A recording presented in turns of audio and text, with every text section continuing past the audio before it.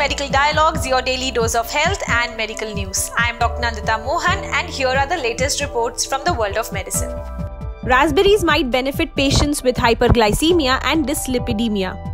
Raspberries are a delicacy, especially with its flavor introduction in ice creams, right? In recent years, there has been an increase in the raspberry production and consumption, mainly due to its polyphenol content, the bioactive compounds that help reduce the blood glucose levels and also stabilize the blood lipid profile. In a recent study published in the Journal of Medicinal Food, researchers have reported that raspberry as a promising alternative in the treatment of hyperglycemia and dyslipidemias. Most of the polyphenols have been found to reduce the risk of chronic diseases like diabetes, obesity, cardiovascular disease, cancer. The study has shown that red raspberries, along with a range of other berries, may benefit to people with type 2 diabetes, most notably can increase in insulin sensitivity.